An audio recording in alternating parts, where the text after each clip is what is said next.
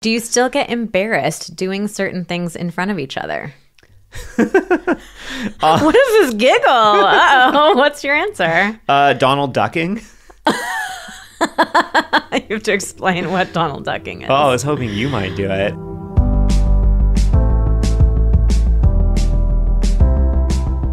Hello and welcome to the Pillow Talks podcast. We're your hosts, Vanessa And Xander Marin. I'm a sex therapist with over 20 years of experience. And I'm just a regular dude.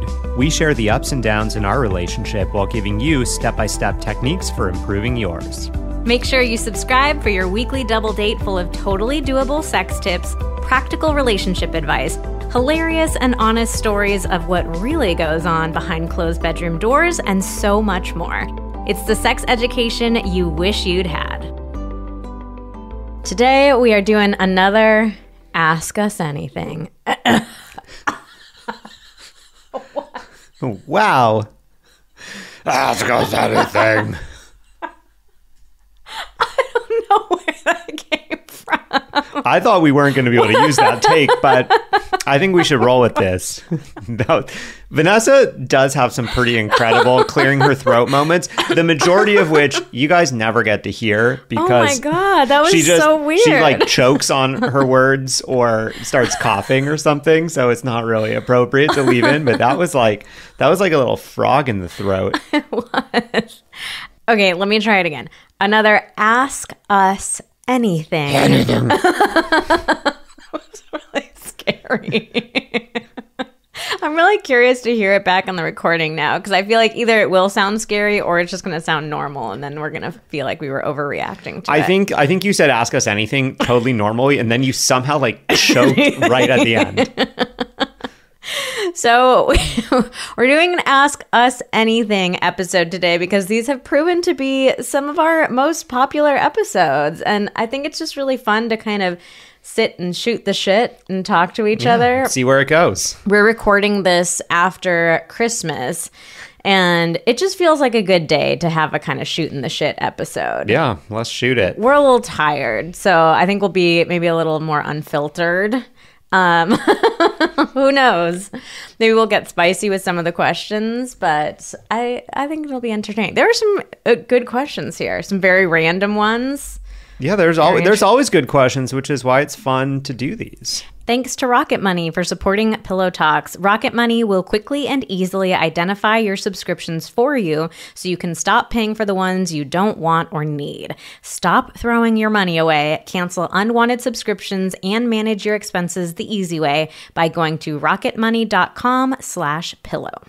And thanks to Cozy Earth for supporting Pillow Talks. Cozy Earth gave us an exclusive offer for Pillow Talks listeners today, 35% off site-wide when you use the code Pillow Talks.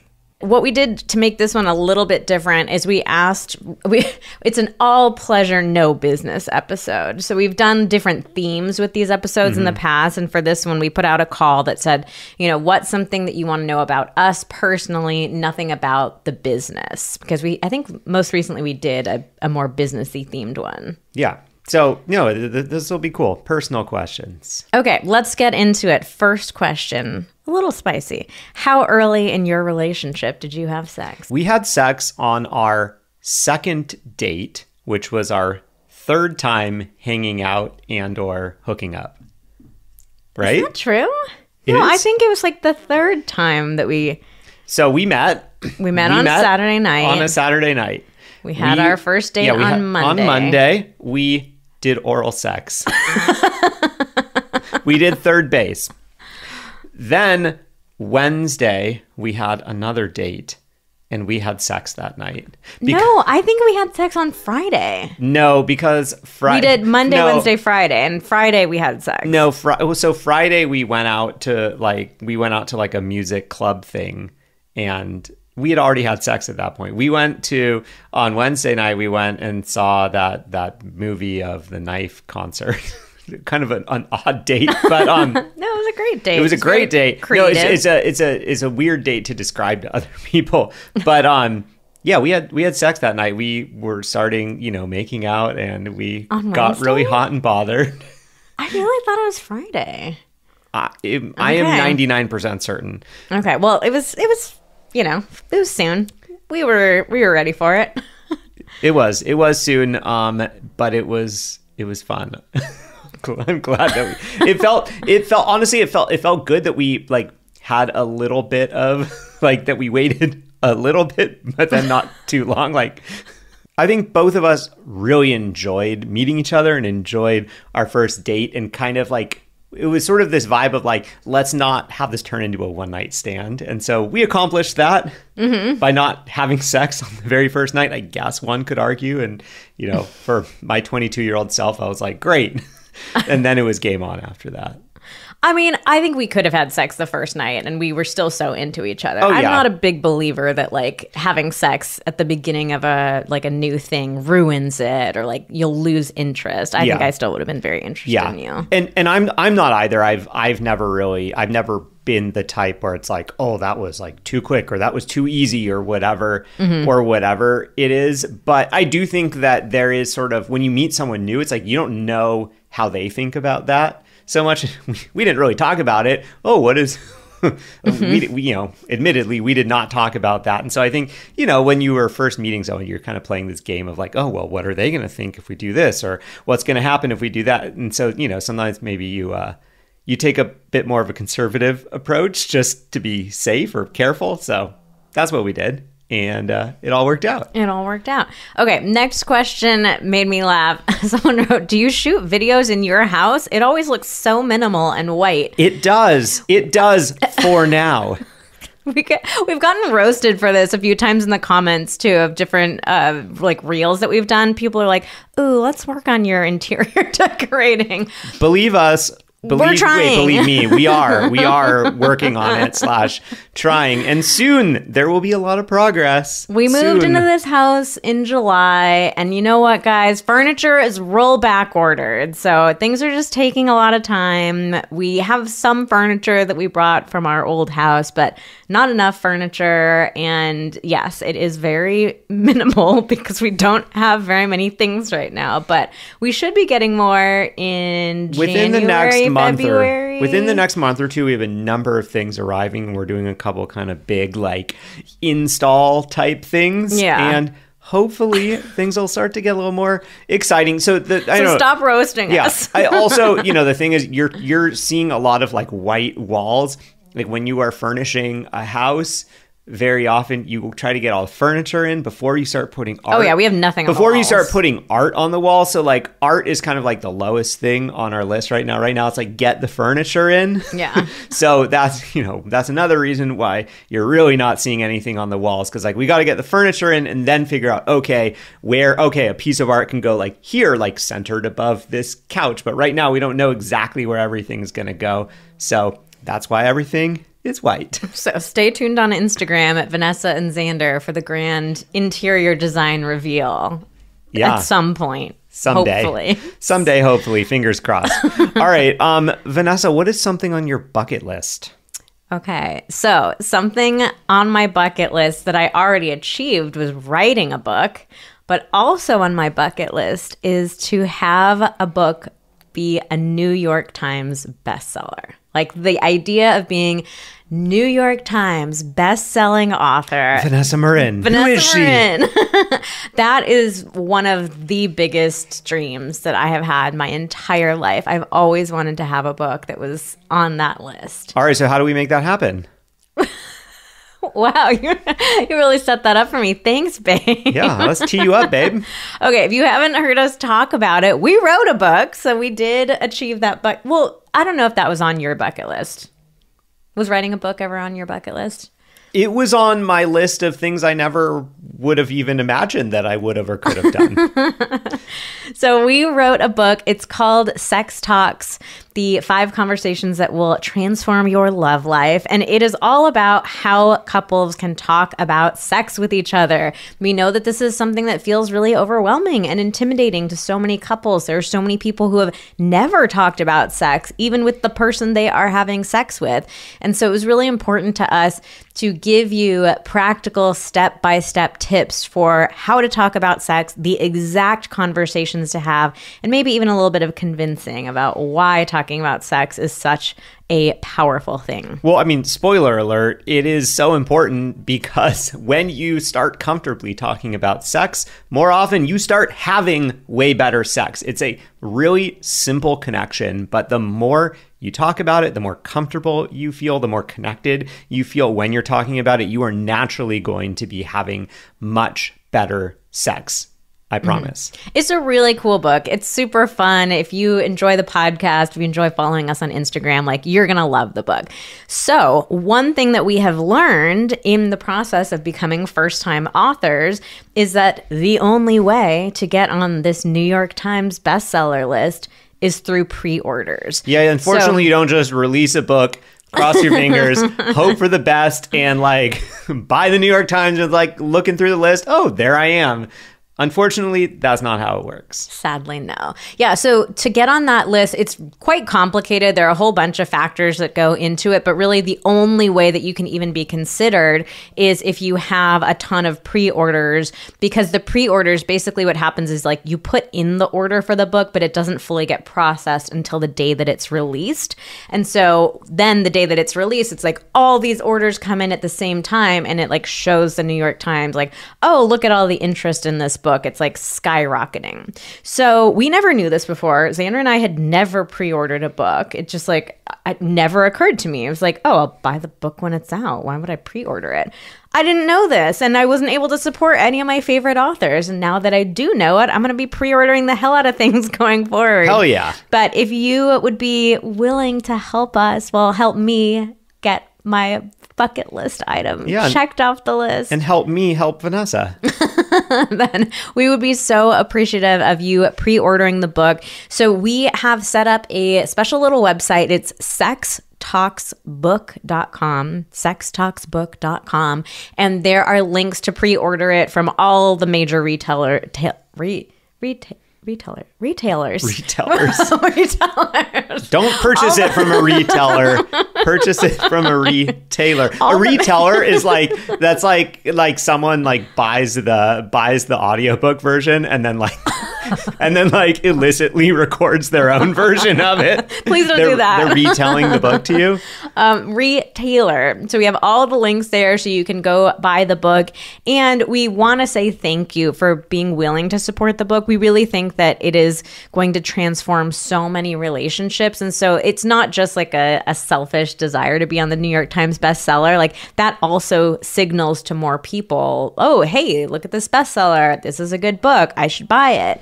So we really appreciate your support, and we wanted to do something really special to say thank you for that support as well. Yeah, we're really going to make this worth your while. Why don't you tell the people what they will get if they pre-order the hardcover version of Sex Talks? It does come in a couple of different formats, but we've learned another weird thing about the book world is that only the hardcover counts as a pre-order. So that's what we have to do. We got to play along with their rules. If you're a Kindle or an audiobook person, maybe you give the hardcover to a friend or to your partner or something like that. But this is what we do if you order the hardcover, pre-order. Yeah, so if you pre-order the hardcover, you are going to get for free our Dirty Talk 101 guide. That is for sale right now for $69, and that is way more money than the book costs. The book costs like $22 to $25-ish, depending on where you get it. So you're going to get Dirty Talk 101. This is our best-selling guide that shows you how to start getting more comfortable with dirty talk, how to figure out what kind of dirty talk or even just what kinds of words and phrases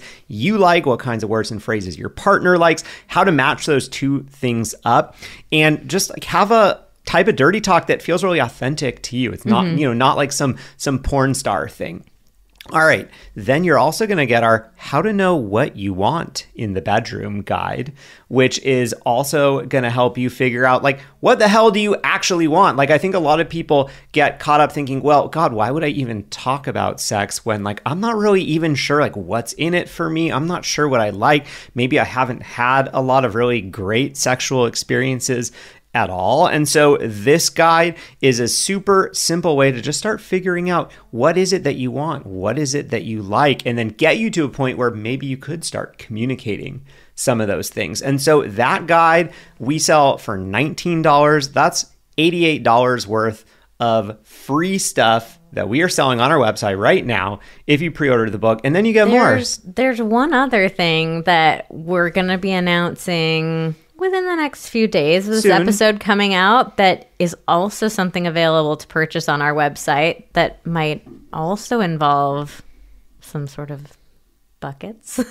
But, you'll just have to stay tuned. Yeah, you'll get that if you pre-order. Other free stuff. I mean, yeah, just all the more reason to just buy it today because, yeah, if we do add more freebies to the offer, you're going to get those automatically via email. There might be even other surprises in the works, like other discounts on things. Like we already spilled the beans on that one. Yeah, I know. We did. But, there might be other discounts and whatnot. So just Get the book. We promise you this is going to be 100% worth your while. Well, since we already spilled the beans, I'll share. We're doing our extremely popular Intimate or Nasty event next month. And so that's our 2 challenges. We have our sex challenge and our connection challenge. The sex challenge is more focused on physical intimacy, connection challenge more on emotional intimacy, and with Intimate or Nasty, we offer them at the same time. That's like the only time during the year that the 2 are open. And you get a great discount if you purchase them together. And you'll get an even bigger discount if you pre-order Sex Talks. We're basically crediting you $30 towards either or both challenge. So it's like you're getting more than the book. Yeah, I mean, you're basically like getting the book for free. You're getting the book for free plus a couple dollars plus another like 88 or more dollars worth of free. 100. Like, yeah, we're just trying to make this such a slam dunk thing. Plus a how to start talking about sex guide that you can use right now while you wait for the book to come out. Plus a workbook that we put together to like help you dive deeper to every chapter. Workbooks usually end up getting sold as a separate book, but you're getting that for free. And we're doing a virtual like book party event. You'll get a ticket to that too. So, I mean, it's like, it's mind-boggling how much stuff you're getting just by ordering this like $22 book. So we would really appreciate your support. We hope that all of these thank yous that we're giving to you just help it feel really worthwhile for you. But again, would just greatly, greatly appreciate your support helping achieve this bucket list item. Okay, Xander, next question is, do you guys have a faith? That is a very good question. So we are, I would say, Vanessa and I are culturally Jewish. We are technically fake Jews because we were... Not fake Jews. Well, no, I'm about to explain what I mean by fake Jews. So both of us are, we grew up with, I would say, more of the Jewish faith than any other faith in our lives. However, the Judaism comes down to us through our fathers. And technically speaking, Judaism gets passed down through your mothers. So both of our mothers technically would have needed to convert to Judaism in order for us to be considered proper Jews. However, for me personally, I'll let Vanessa speak for herself. I never really identified with having much of a faith outside of just sort of like a cultural thing or, celebrating a couple of like the high holidays in Judaism. But I will say that recently, over the last couple of years, I've definitely developed much more of what I would consider to be a spirituality. There was a while where, I kind of didn't really believe in anything and was just sort of finding myself feeling kind of lonely in the world, or I don't know, kind of lost at sea, so to speak, like thinking that I knew everything, that, the world was kind of just like the way that I perceived it. And I've really kind of transformed my way of thinking over the last couple of years. And I feel a lot healthier, a lot happier, kind of like seeing that there is a higher power or higher power than I am aware of, that there's more going on than just what I can see. And for me, there's a lot of comfort knowing like, oh, it's not just all about me. It's not all about like what I can do. Like, I can just give it up to whatever else is out there when I'm not sure about something. I don't need to be all-knowing or all-powerful. Mm-hmm. So my backstory on religion, like Xander said, my dad is Jewish. My mom was raised Catholic. And so when they got married and started having kids, they had conversations about not wanting to impose any sort of religion on us. My mom was really like forced to be Catholic in some ways that were pretty traumatizing to her. So it was important not to, to allow her kids to decide if they wanted to have a religion and what kind of religion they wanted to have, which I appreciate that she was so thoughtful about that. So yeah, I think culturally I connect with Judaism. I wouldn't say I'm like a religious person, but similar to you, like I feel like a spiritual person. I feel like I have a connection to a higher power. I feel like there's some sort of force operating in the world, and I feel connected to that, and I feel a sense of like peace in that connection, but not any sort of I don't feel any sort of desire for like an organized religion in my life. All right, favorite book you have recently read, Vanessa? So I'm still on my Sarah J. Maas. Actually, I don't know how to say her last name. Maas or Mass? I have no idea how it's spelled. Maas. Probably Maas. It's Maas? probably Maas. I think that's probably Maas. a Dutch. Probably. Okay, anyways, I'm still on my SJM kick. I've read like all of her book. I mean, I'm on the first Crescent City, and there's one more. And then once I finish that, like 1.5 more books, I'll be done with everything she's ever written. And I just started them like this summer, which is kind of bonkers. So I just finished her Throne of Glass series, and I really liked that by the end. So I'm just on this spicy, sexy fantasy kick right now that I did not think that I would be on this journey, but here I am. And yeah, I don't know what I'm going to read when I'm done with it. Actually, I do know what I'm going to read when I'm done with it, but I got a new Tana French book in the lineup, which I also never thought I would ever be into.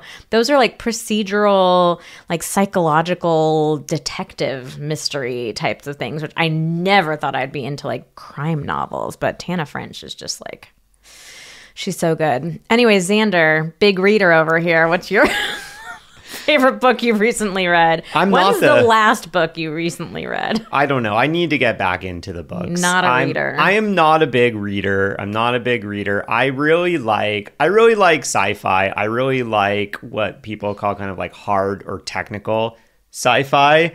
And it's hard to find really good stuff. I will say my all-time favorite is Kim Stanley Robinson, the Mars trilogy or the Mars series. I love those books so much, and it is very difficult to find other ones that measure up. Okay, what is your biggest pet peeve? And I know you're excited to answer this one. Oh, I'm so excited to answer this. Because I just did it. Yeah, well, so we were going to take this question out because I was like, God, I can't really think of any pet peeves. I'm just not really a pet peeve person. And then Vanessa did something. And I called it out. I said, it's this. Vanessa does this thing. For the life of me, I cannot understand why you would do this. I'm scratching my nose. That's all that I'm doing. So Vanessa says it's an aggressive scratch. She says she's scratching her nose. What she does is she puts her palm into her nose, pushes very hard, and then like rubs her palm around. And sometimes you got an itch in there. And it's like as if like she's trying to break her own nose, but not going that hard. But and then the nose, it makes this noise. It's like that's awful. That is what it sounds like. Not what it sounds like. It is what it sounds like to me. My perception is that this is what it sounds like, and it squicks me out. It squicks you. Does it give you the ick? It gives me the ick. Really? It gives me the heebie-jeebies. You don't want to have sex with me when I do that? It feels like you're going to break something inside, and I don't like it. What if we were right about to have sex, and I did that? But you were like ready to go. Well, Could you continue? You know what? This just made me think of something really funny.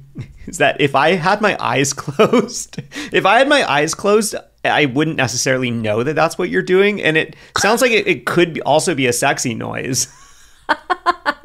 So you're actually turned on by it, is what you're saying. Yeah, maybe there's some like weird cognitive dissonance going on here. There's a fine line between ick and... Ick and All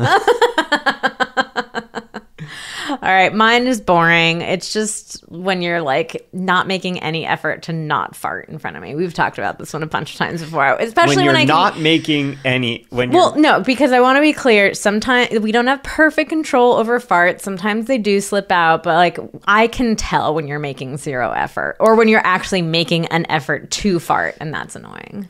Speaking of making an effort, like last night. Last night I made a huge effort, an unnecessary effort. I was in the bathroom, which is my safe place for farts. No, you were in bed. You were really pushing them out. And I was just like, oh, God. No, last night I was brushing my teeth. I was in the bathroom. The bathroom, as you may know, because we've said this before, the bathroom is my safe place for farts. Vanessa, just out of the goodness of her heart, really, has decided that it is totally fine to fart in the bathroom. And Wait, can I just share the story from my perspective? She doesn't fart in the bathroom, but I do. I'm standing at the sink, just like putting my face creams on or whatever, and I'm looking at Xander, and he's facing me, and then all of a sudden he just starts like moonwalking backwards into the shower and then just lets it rip. But there was a second there I was like, what is he doing? Why are you like moonwalking into the shower? I knew that you were going to wonder, and I was in the middle of brushing my teeth like with the Sonicare, so I couldn't talk. I was like, so I'm in the bathroom, I'm brushing my teeth, Vanessa leaves the bathroom, and I'm like, oh, thank God I have a fart. And then I'm like, it's coming. I'm about to fart. And then she comes back in. And I was just like, God damn it. If I fart right now, she's just going to think that like I've been waiting for her. And I was trying to be really polite. That was my intention. I was just like, God damn it. But I had the toothbrush in my mouth. I couldn't say anything. And I was just like, I'm just going to back on into the shower and see what she thinks. This is going to look weird. But well, I made an effort. You did. I went above and beyond. All right, let's move on. Is it ever exhausting talking about your relationship so much?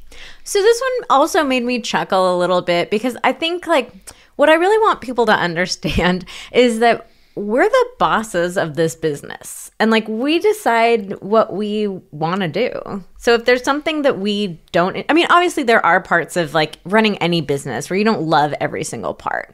But when it comes to something this personal, like talking about our relationship, if we were exhausted by doing it, if we didn't love it in the first place, we wouldn't do it. And if there are times that we like get exhausted by it, we wouldn't do it. Like we don't force ourselves to show up, whether it's on Instagram, whether it's here, like we don't force ourselves to do it if we're really not feeling it. Yeah. And I think the other piece of it is that our thing is not like talking 100% about our relationship. We talk about our relationship mixed in with all kinds of other stuff. Mm-hmm. And so we are never in a position where we're like, God, we really don't want to talk about our relationship, but we haven't done anything on social for 5 days and we got to say something. Like, yeah, we never do that. We're not in that position. We have all, we answer questions from other people. Mm-hmm. We do a podcast on all kinds of different topics. We have all these different things that we talk about. And so for us, it's never like, there's never this pressure of like, oh, you got to talk about your relationship now, even though you don't want to. Yeah, never. I mean, we just don't force ourselves to on an ongoing basis or at an individual basis. But we get questions like this a lot. Usually like on social media, people, like, do you ever get tired of talking about this? Or do you ever feel like you have to? Or something that comes up sometimes is people are like, why don't you ever take a day off on social media? Like, it's okay to take a break. And I'm like, oh, like we genuinely enjoy showing up on social. Like we're not forcing ourselves. If we want to take a break, we'll take a break. So it's interesting. It's like I appreciate people being curious about that. And some of the messages have been really nice. Like, hey, take a day off. Like, we'll be here to support you when you come back.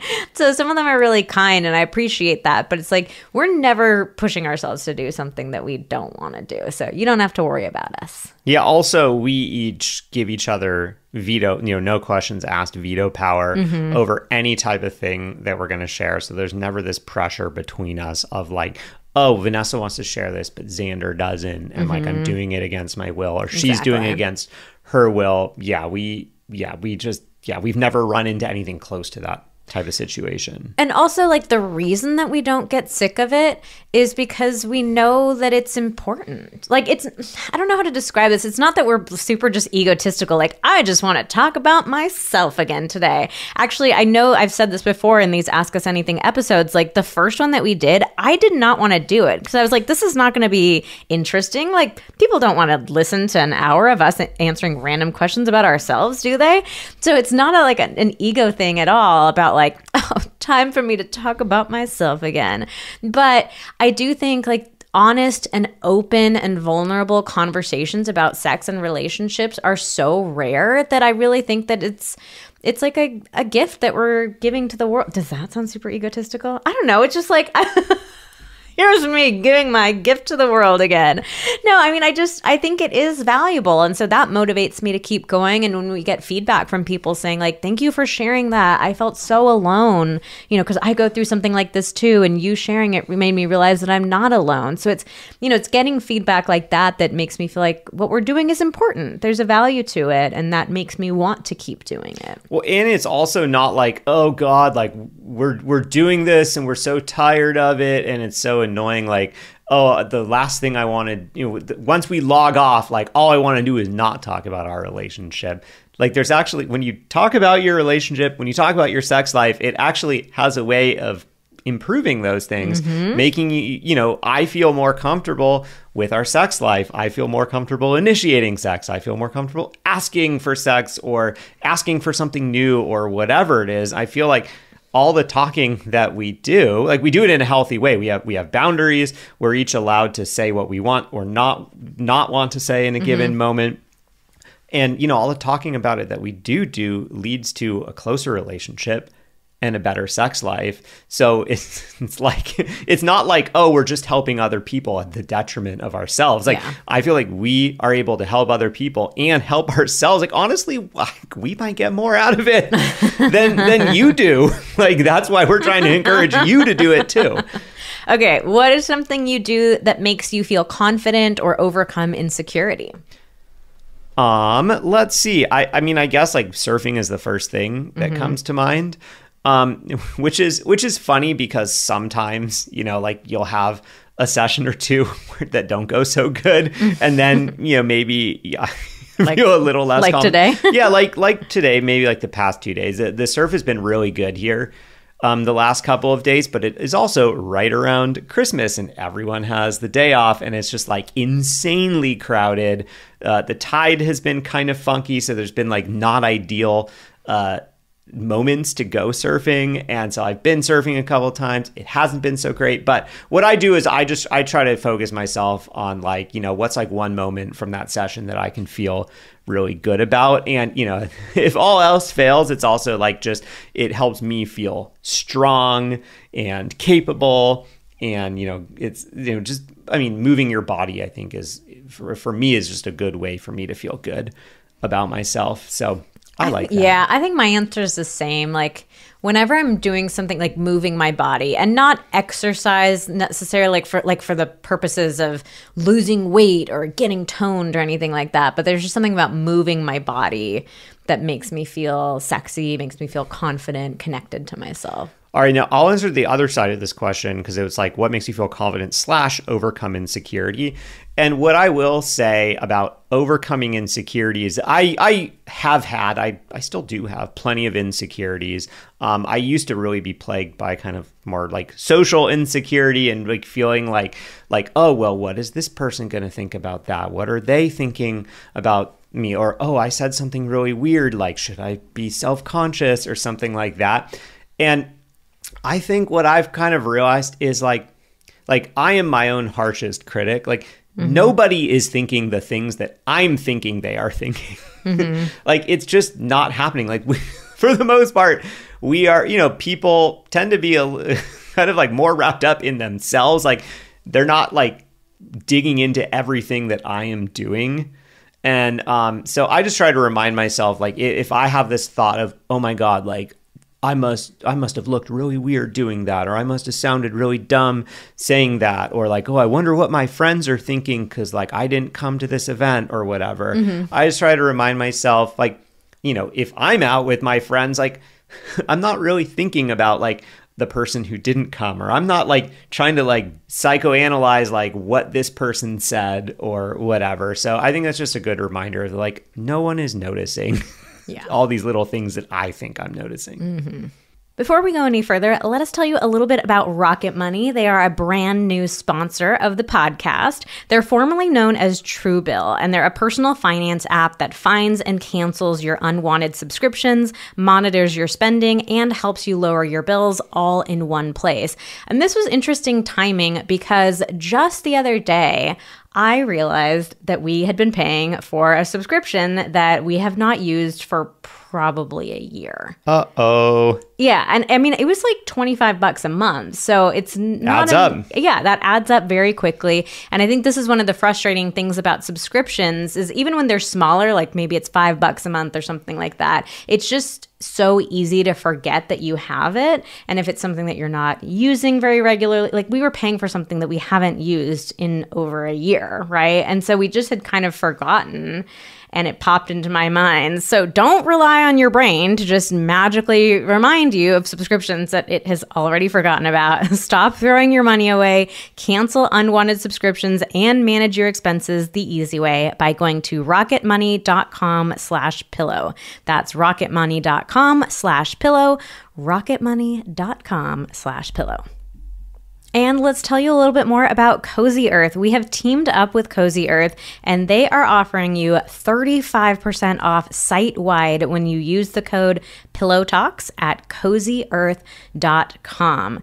So over Christmas, when we were doing our gifts exchange, Cozy Earth gifts ended up being like the most popular gifts that went around. There were 2 different family members, not us, but other people who gave Cozy Earth as gifts. They were super excited, talking about how much they loved their sheets, how excited they were to gift them to other people, sheets, loungewear, all kinds of stuff. And we were very excited because we love Cozy Earth as well.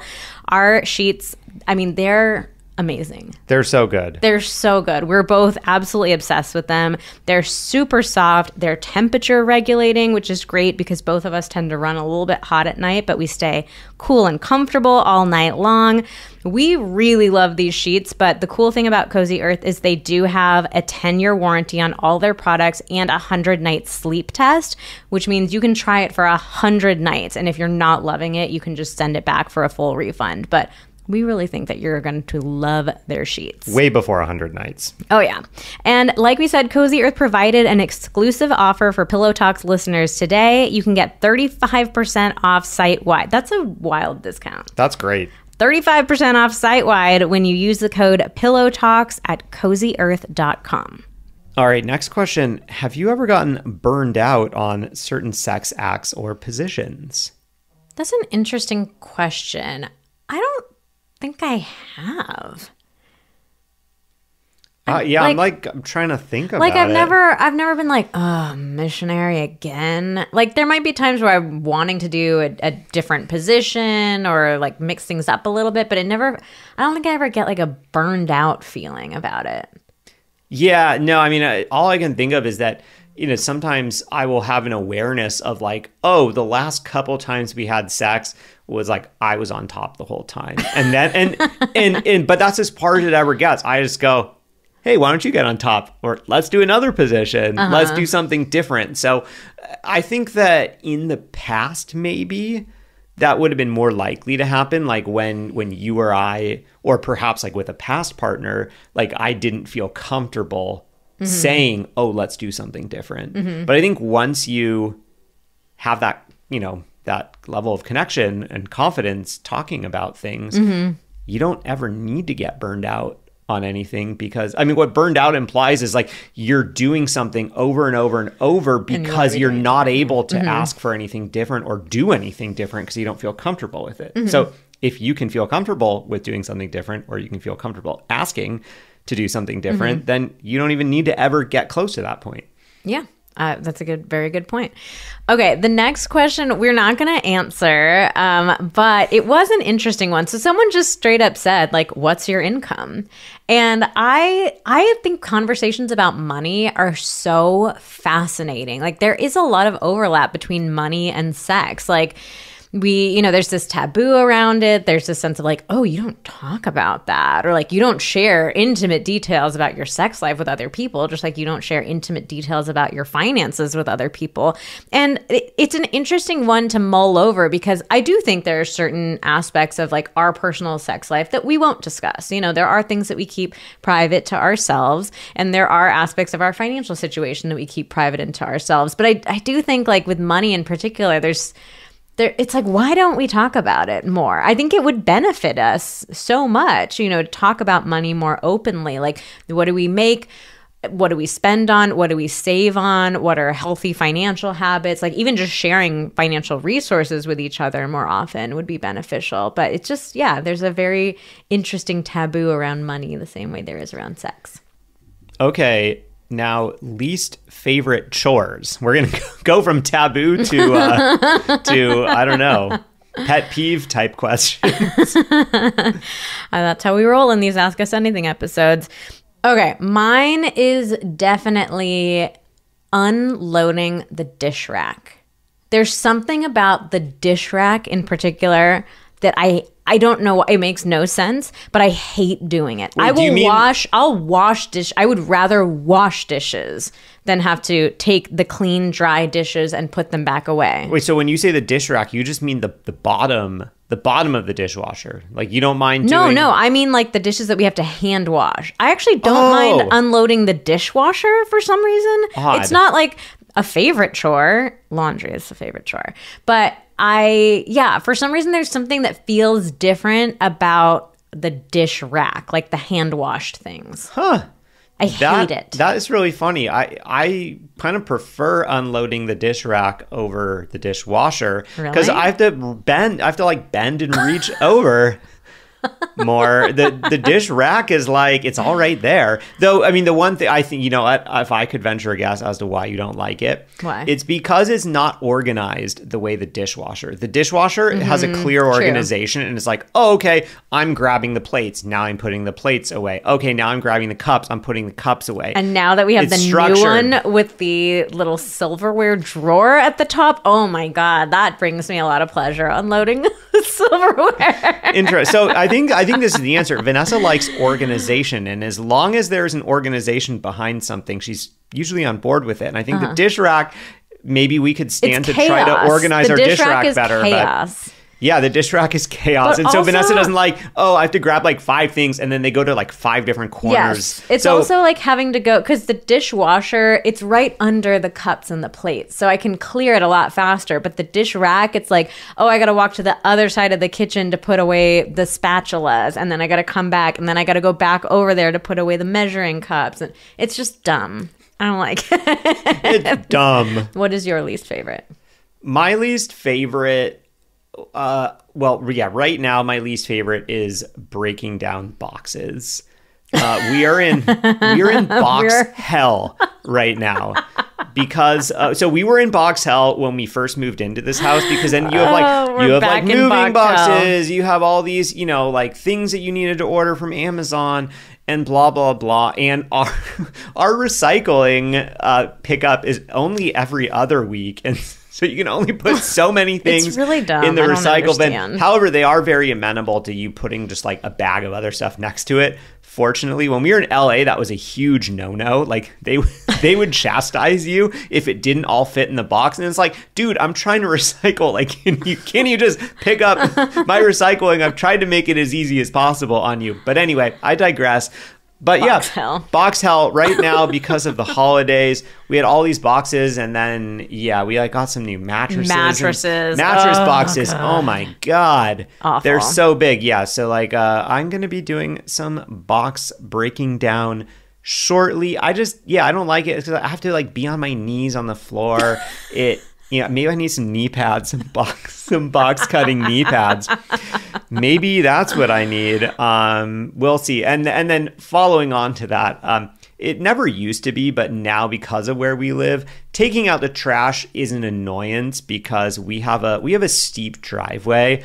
And I have to walk up to the top of the driveway. We could bring the bins down, but then you have to drag full bins up a steep driveway, which is dangerous. Dangerous. It's fine most of the time, but if it's like wet and slippery, is like not safe. So we leave the bins up top, and then I have to walk up and toss the stuff. So, it could be worse. All right. Do you still get embarrassed doing certain things in front of each other? What is this giggle? Uh-oh. What's your answer? Donald ducking. You have to explain what Donald ducking is. Oh, I was hoping you might do it. Well, so I guess I don't really mind, but maybe I feel a little more embarrassed about it because I know Vanessa dislikes it so much. We refer to removing your bottom half of your clothes when your top half, i.e. shirt, is still on as Donald ducking. And so, when one is otherwise disrobing, known as like Winnie the Poohing. Yeah, when one is disrobing, one has to be very cognizant of which articles of clothing one is taking off first. And sometimes my brain doesn't work that way. I'm just like, yoink, pants off, and I'm like, oh God, oh my God, my t-shirt is on. It's just a really funny sight to see like a grown man with clothes on the top and then just totally bare-assed on the bottom. I don't know. See, look, we all have our own little insecurities and hang-ups still. To everyone that's like, oh, you're like perfect sexually. You don't say no to anything and you're comfortable with everything. We say no to ducking. We say no. We say no to ducking in this house.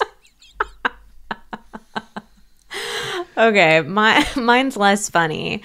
I still, to this day, sometimes get embarrassed initiating sex.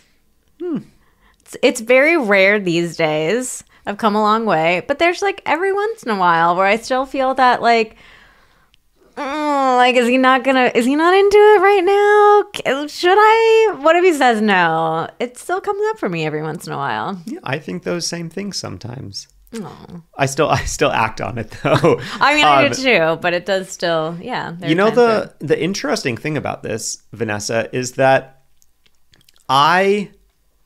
relative to, I don't know, a number of years ago in our relationship, I feel like I initiate sex so much more than I used to. So it's funny to hear that like you you definitely initiate sex less because you don't need to initiate it as often, I guess. I mean, we're in a season where you're the more of the initiator. Yeah, I'm the aggressor. No. No, I'm not. But yeah, it's funny. It's just funny to hear you say that, you in this time where you are perhaps initiating less, that you actually feel more embarrassed to do it. Maybe it's you're out of practice. Yeah, maybe it is a little bit out of practice. And maybe it is because you're the primary one who initiates. Or like we do have a lot of instances where like neither one of us like explicitly initiates. It's just kind of like we both know where this is going kind of thing. But I don't know, maybe because you are doing more of it in this season of life that I feel a little more self-conscious about like, oh, if he's not initiating, does that mean he's just like not into it? I don't know. I mean, it doesn't happen all the time for me, but I just, I want to acknowledge that is still something that comes up for me sometimes. No, thanks for sharing. All right, now I'm just moving into fun questions. Why pugs? Would you ever get a third? They are snoozing behind us. Their snores, I'm sure, are going to get picked up on this episode. But we originally picked pugs because we were living in San Francisco in a tiny San Francisco apartment, and we couldn't get a big dog, so we wanted to get a little dog. We could get a big dog. It didn't feel fair to get a big dog and keep it cramped up in a tiny apartment. Yeah, we wanted a dog that would, adapt well to San Francisco apartment life, that wouldn't require an obscene amount of exercise. Because like I was working away from the house. I was gone most of the day. Vanessa was in and out doing client sessions and stuff like that. And I had grown up with big dogs, and like I am very aware of the amount of exercise that they need, and it just felt like it wouldn't really be fair to do that to a dog in San Francisco. And so then we were looking at smaller breeds like Frenchies and Bostons and pugs, and we realized pugs tend to require less exercise than other small. There's some small dogs that are very cute but are kind of amped up. Yeah. So to speak.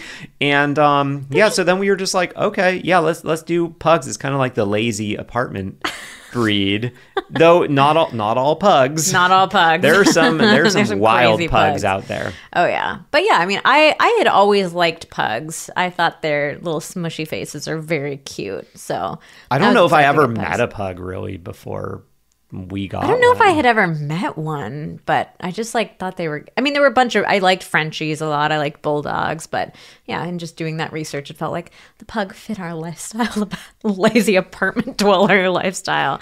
And then in terms of a third, I don't think we would get a third. It just like feels a little weird to be outnumbered by your animals. And I don't know if this is true, but I've heard that it's not great to have 3 dogs because they can kind of like, it's two like, can gang up on the other. Yeah, 2 can gang up on the other a little bit. I don't know. Any dog trainers out there, let us know if I just heard that out of nowhere. I don't know. But yeah, I mean, we'll definitely continue getting pugs throughout our life. Yeah, I think once we got Winston, our first pug, it was kind of like a love affair. Yes. Pugs they're just really great, sweet dogs. It's hard to explain unless you have one or unless you know one. But and I'm sure that whatever breed we had gotten, we probably would have fallen in love with that breed. But yeah, pugs are we great. just love pugs. They're sweet. They're silly. They're very loyal. They're really goofy. They love to cuddle. Yeah, they love to cuddle each other, and they just want to be around you all the time. Yeah. So really if you don't sweet. like that, don't get a pug. But and also, if you don't like shedding and farting and snoring, don't get a pug. Yeah. But we like the idea of a dog following us around. And so that's what we got. And that's what they do. And it's great. Okay. This one could be related. Do you have a favorite smell? Little Frito paws, perhaps? Yeah. My favorite smell is probably the dogs the first day or 2 after a bath. It's so good. And It's their so little good. paws. Oh, but when the paws start getting a little Frito-y, I really like a stinky paw. Yeah, so I don't know if it's all dogs or it's just Vanessa and me, but we kind of think of our dogs' smells as different stages of corn products.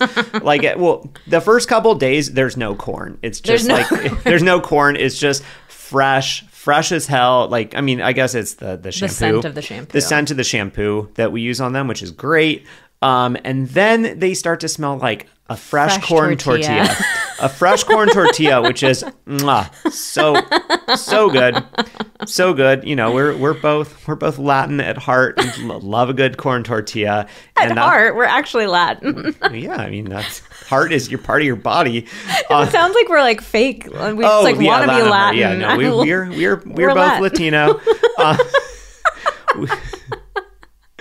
Okay, and then it turns into Frito. Then it turns into Fritos, which, can you even buy Fritos anymore? I feel like they're not. Okay, that's more of a throwback to my childhood. I have not had a Frito in probably decades, but I do. I like the chili cheese Fritos. Those are pretty good. They don't smell like the chili cheese. They just smell like the plain Fritos, which aren't really that tasty.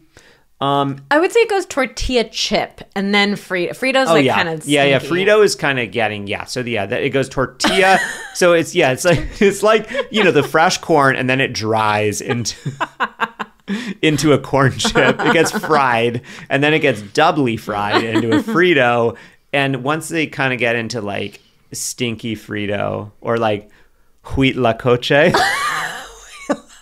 Oh, wow. He's really trying to prove he's a Latino right now. That's when the funk comes in and it's time for another bath, and we go right back to the beginning. It's so good. I'll also put in a plug for trees after it's rained. Oh. That's a good smell. Okay, yeah. That's a really good Solid. smell. I mean, also like, you know, a fresh Christmas tree, that's pretty darn Ooh, good. yeah. That's a good one. Rain or not, it's pretty good. Okay, now what about your least favorite holiday? Because Vanessa's favorite holiday is Christmas. Yes, I love Christmas. Least favorite holiday, New Year's Eve. For sure. Oh, God. I didn't even think of that. I've never been a New Year's person. Yeah, me too. I think I would say the exact same thing. New Year's Eve, New Year's Day. I'll just combine those into one. I just I get excited about it being, well, no, I won't even say that. Like, sure, it's a new year. Okay, great. Wow. It sounds so bad, but I don't get that. Like, I don't know. I feel like a lot of people like kind of hate on the end of the year of like, oh God, I just want it to be next year. And then there's all this like optimism and excitement. And I'm excited about a new year, but I'm not coming from this place of like, oh God, let us get to a new year. I don't know. I don't have that like whole trying to reset everything part of my brain. But there's something about New Year's Eve in particular that just like, I just have never enjoyed it. Like, I don't want to go out to a big party, but I also like want to be invited to big parties so that I don't know. I feel like I have options, or I don't know. But you were talking about social anxiety earlier, and I feel like New Year's Eve stirs up social anxiety for me. It's like I want to have like 10 invitations to do different things so I feel like popular, but then I don't want to do any of them. Interesting. But then we've done, my favorite New Year's Eves have been ones where we spent with like smaller groups of people. We've like cooked a really nice meal at home and like hung out. Like, so I like doing it at home, but in general it's like, and especially these later years, like I don't like staying up to like past midnight. These later years. Yeah, no, I don't either. As I've gotten older, like I just staying up late, it gets harder and harder for me. And I know midnight is not, it's hilarious because even just a few years ago, like midnight was when we were starting to get ready to go out. But these days, in this season of life, I'm an early to bed type of person. So it's like I don't like staying up. I don't want to get super wasted. I've never wanted to do like a club thing. I don't know. I just hate it. Yeah. I hate the whole thing. Yeah, I know. I don't want to do anything. Yeah, I mean, I guess I would say I don't hate it anymore because I don't participate in it anymore. I don't do anything, and so it doesn't really bother me. But yeah, I definitely used to really dislike New Year's because it was like, well, of course we got to go out, like, you know, going out with all my friends. We got to figure out something really epic to do. So there's all this pressure to do something really epic, to try to get like all the friends into the same place doing the same thing. But then it's really hard to find the right thing to do, or like, oh, the tickets are really expensive, and oh God, what time do we have to get there so that we're there by midnight and we beat the crowd or not beat the crowd or whatever. And then it's just amateur hour. Like, so like back when I was going out a lot, it was like, oh God, New Year's amateur hour. And like now like I don't go out. I don't go out. I like my sleep. I like surfing early in the morning. I don't want to mess with New Year's. I'm looking forward. Hopefully there's good waves on New Year's Day because Dawn Patrol will be New out. Year's Day, that is the call. Also Christmas Day. Christmas Day is the call. I was not able to surf on Christmas Day. I checked the cameras and man, I missed out. But, you know, I did not miss out on family, and that's great. All right, last question. Who is your favorite 49er? Well, are we talking about current roster or of all time? As a lifelong 49ers fan, you can have two. You can have a historical and a current. Oh man, that's tough. Well, I guess for historical, I'm gonna go with Vernon Davis. I have his jersey. I'm a big Vernon Davis fan. I love the grab in the playoff game versus the New Orleans Saints back in, God, what was that, late 2000s or something like that, or 2010s or early 2010s, something like that. I'll never forget that moment. I was young in the like Steve Young era. Obviously, like that's when I started watching the 49ers and really loving them. Oh, I mean, I was too young. Like Joe Montana was probably quarterback when I was like 5 years old or something. But I don't I don't remember that. I wasn't watching football at 5. Well, what about your current favorite? I mean, do you have a historical favorite? No, I mean, I wasn't. Yeah, you do. Oh, I do. You were traumatized by this player's traumatic injury and the fact that they replayed it over and over and over when it happened. So I did not grow up a Niners fan. I grew up in Southern California and I hated football. But then when I met Xander in San Francisco as a lifelong 49ers fan, somehow he tricked me. He tricked me into liking football and I started loving it. So my historical player, you know, the history of me liking the Niners goes back to like 2008 probably. But Navarro Bowman, there was just something about him the light in his eyes, the energy that he brought to the team. And he did have a really awful injury, and I just hated it. I genuinely was traumatized by that. It was really awful. But I have his jersey, and I love him. He's retired, right? Yes. Yeah. Yes. It's been a while. And my favorite current player, you know. Oh, I know who it is, but they don't. Fred Warner, because he's sexy. That's a good looking man. I think he just got either engaged or married. Somebody in our, I think a couple people in our Instagram audience, because I've posted about him before, and a couple people like were family friends with him or like knew him growing up. But he just seems like a really nice man, a good partner, a good person. He's very attractive. And I will always laugh about like somebody on an Instagram messaged and was like, oh, I think Xander and Fred Warner look very similar. They do not, but I'll take it. I will take it. It's okay. I'm attracted to all different kinds of people, so I can be attracted to Fred Warner and to Xander. But he seems like a nice man, doesn't he? Like, yeah, wouldn't you just want to does. be friends with? I don't know if I could be friends with Fred Warner. I'd just be like, oh, Fred Warner, so good looking. No. He just seems like a nice guy. Okay, who's your favorite? Man. This is tough. Like, I really love the current 49ers team, but I don't know if there's anyone where I'm like, I don't know if I have like a, like a runaway favorite. I will say I am feeling the Purdy mania. Oh, interesting. It's such a good story. It's such a good story. You Mr. into that Irrelevant. Big cock Brock? You like that big cock energy? big Brock energy is what the people are calling it. Yeah, I mean, I'm cautiously optimistic. I don't want to call it too early, but it's pretty exciting.